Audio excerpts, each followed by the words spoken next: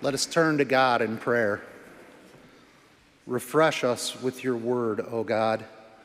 Baptize us with the power of the gospel as we hear it read and proclaimed this day.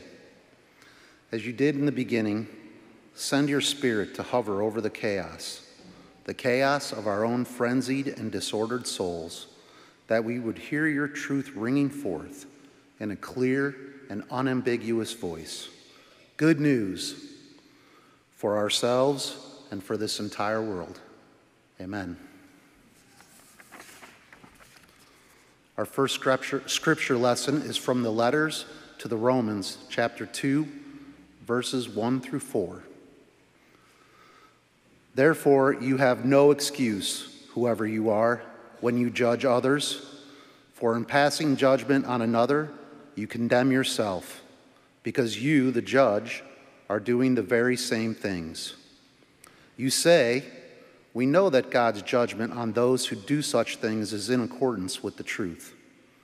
Do you imagine, whoever you are, that when you judge those who do such things and yet do them yourself, you will escape the judgment of God?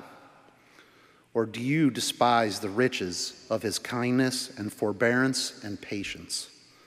Do you not realize that God's kindness is meant to lead you to repentance? May God bless the reading and hearing of Scripture.